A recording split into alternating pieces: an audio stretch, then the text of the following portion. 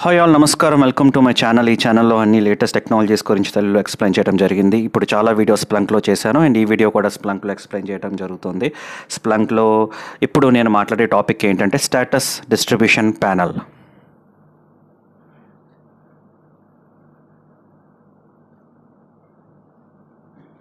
Status distribution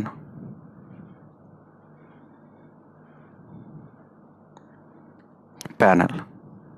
so status distribution panel ఏంటంటే మెయిన్గా మనకి ప్యానల్స్ స్ప్లంక్లో ఎందుకు వాడతామంటే సెర్చ్ చేయడానికి.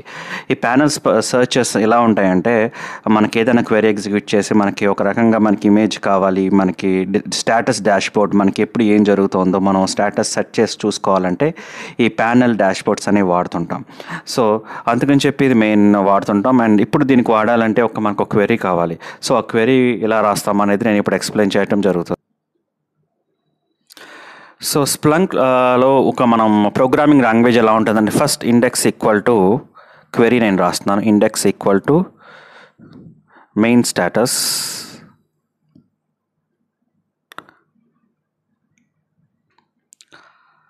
అండ్ మెయిన్ స్టేటస్, ఇంకా స్టేటస్ టైప్ అని ఉంటుంది. స్టేటస్ టైప్ వచ్చేసి ఓకే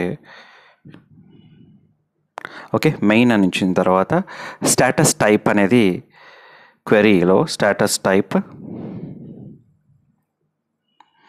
HTTP_URI అంటే హెచ్టిటిపి మొత్తం యూఆర్ఎల్స్ అన్నీ ఏమైతే ఉన్నాయో అవన్నీ. సో అవి తీసుకుని సర్వర్ IP తీసుకుని టాప్ స్టేటస్ టైప్ అని మనం ఫిల్టర్ చేసుకుంటే స్టేటస్ టైప్ బేస్డ్ మీద మొత్తం క్వెరీస్ అన్నీ వస్తాయన్నమాట. ఓకే, సో ఆ రకంగా మనం క్వెరీ అనేది క్రియేట్ చేసుకోవచ్చు. మనం అప్పుడు డాష్బోర్డ్ని ఆ క్వెరీతో సేవ్ చేసుకుని ఎప్పుడు ఏదైనా న్యూలీ క్రియేటెడ్ డాష్బోర్డ్ ఏదైనా ఉంటే మన ఆప్షన్స్తో మనం సెట్ చేసుకోవచ్చు. అది ఎలా సెట్ చేసుకుంటారు అనేది నేను ఇప్పుడు ఎక్స్ప్లెయిన్ చేయడం జరుగుతుంది. సో ఇప్పుడు ఇందులో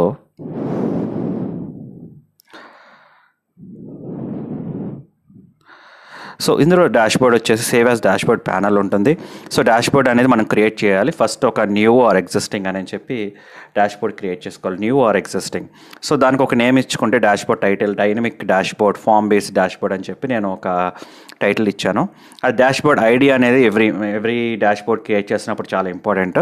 సో డాష్బోర్డ్ ఐడి వచ్చేసి డైనమిక్_ఫామ్ బేస్డ్ _డాష్బోర్డ్ అని చెప్పి నేను ఒక యూనిక్ ఐడి క్రియేట్ చేసుకున్నాను. డిస్క్రిప్షన్ అనేది మనకు నచ్చినట్టు అది ఏం చేస్తుంది. సో స్టేటస్ అనేది ఏమేమి దేనికోసం చూపిస్తుంది, యాక్టివ్ ఇన్యాక్టివ్ అంటే ఏ రకమైన స్టేటస్ అని డిస్క్రిప్షన్ కావాలంటే రాసుకోవచ్చు. ఈ పర్మిషన్స్ అనేవి ఏంటంటే మనం private or shared in app. So మనకు కావాలంటే షేర్ చేసుకోవచ్చు, లేకపోతే ప్రైవేట్గా ఉంచుకోవచ్చు. ఇవన్నీ మనం డ్రిల్ డౌన్ చేసిన తర్వాత స్టాటిస్టిక్స్ టేబుల్స్ తోటి మనం అన్నీ చేసుకున్న తర్వాత సేవ్ చేసుకుంటాం అనమాట. సో ఆ రకంగా మనం సేవ్ చేసుకొని క్లిక్ ఆన్ సేవ్ అన్నప్పుడు చేసినప్పుడు ఆ పాపప్ విండో మొత్తం క్లోజ్ అవుతుంది and edition on the panel dashboard జరుగుతుంది. సో ఆ రకంగా మనం స్టేటస్ డిస్ట్రిబ్యూషన్ ప్యానల్ అనేది మనం చేసుకోవచ్చు. సో నెక్స్ట్ వచ్చేసి నేను చెప్పేది ఏంటంటే creating the status types over time panel అనమాట. ఓవర్ టైం ప్యానల్ ఇలా ఇస్తారు. So creating the dashboard status types over time panel.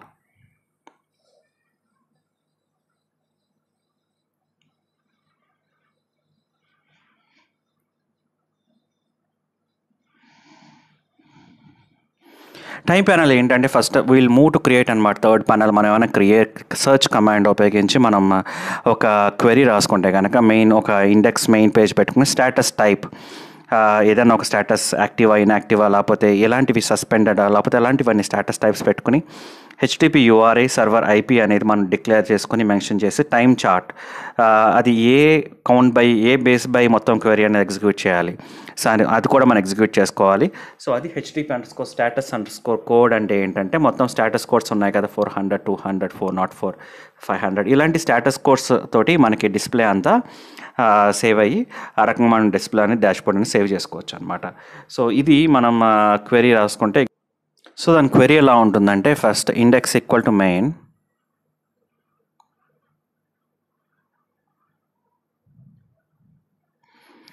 అని మెన్షన్ చేసిన తర్వాత status type equal to star అంటే మొత్తం అన్ని స్టేటస్ టైప్లు వస్తాయి. సో స్టార్ అన్నప్పుడు అన్ని డేటా వస్తుంది కదా, select star from data star అలా టేబుల్స్ రాసుకున్నప్పుడు కూడా సో అన్నప్పుడు స్టార్ రాస్తాను. సో అన్ని స్టేటస్లు కనిపిస్తాయి. అంటే ఇది ఎందుకంటే స్టేటస్ టైప్ అనేది టైం ప్యానల్లో మనం ఎక్స్ప్లెయిన్ చేయాలి మొత్తం ఎలా డిస్ప్లే చేయాలనే దానికి.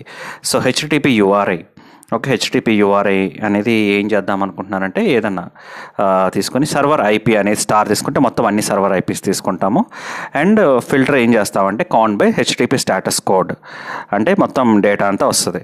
సో ఆ రకంగా స్టేటస్ కోడ్ తోటి బేస్ మీద మొత్తం డేటా అంతా వచ్చి డిస్ప్లే చేసి నాకు మొత్తం డిస్ప్లే అవ్వాలి. సో అది ఎలా ఉండాలంటే స్క్రీన్ షాట్ అనేది డిస్ప్లే అవ్వడానికి ఇప్పుడు నేను చూపిస్తాను. సో మనం ఇంతకుముందు చూపించుకున్నట్టే డైరెక్ట్గా ఒక డాష్ బోర్డ్ వచ్చేసి న్యూ ఎగ్జిస్టింగ్. ఓకే, ఈ న్యూ ఆర్ ఎగ్జిస్టింగ్ తీసుకున్నాక ప్యానల్ టైటిల్, స్టేటస్ డిస్ట్రిబ్యూషన్, మొత్తం నాకు డిస్ట్రిబ్యూషన్ డేటా కావాలి. ఆ స్టేటస్ మొత్తం టైప్స్లో ఉన్న అన్ని యాక్టివ్ ఇన్యాక్టివ్ అన్నీ నాకు డిస్ప్లే కావాలి. అండ్ ఈ ప్యానల్లో మనం ఏం రాస్తామంటే ప్యానల్ కంటెంట్ ఏంటి, ఈ రకంగా సింపుల్గా మనం మొత్తం డేటా అంతా రాసుకొని క్లిక్ అండ్ సేవ్ అనమాట. ఆ తర్వాత పాపప్ విండో దానికి అది ఆటోమేటిక్గా క్లోజ్ అయిపోతుంది. సో ఈ రకంగా మనం డిస్ప్లేస్ అనేవి మనం స్ప్లంక్లో మనం ఈజీగా సెటప్ చేసుకొని క్రియేట్ చేసుకోవచ్చు. సో ఈ వీడియోలో నేను సింపుల్గా చెప్పాలంటే మొత్తం స్టేటస్ డిస్ట్రిబ్యూషన్ ఎలా క్రియేట్ చేస్తారు అండ్ స్టేటస్ టైప్స్ ఎలా క్రియేట్ చేస్తారు, ఒక డాష్ బోర్డ్స్ ఉపయోగించి, ఒక ప్యానల్స్ ఉపయోగించి క్వెరీ రాసి అనేది నేను ఎక్స్ప్లెయిన్ చేయడం జరిగింది. సో నెక్స్ట్ వీడియోలో నేను వేరే ఆప్షన్స్ అని నేను వెళ్తుంటాను. Hits versus response time panel ఎలా ఉంటుందో అని ఎక్స్ప్లెయిన్ చేస్తాను. And please do subscribe and keep watching. Thank you.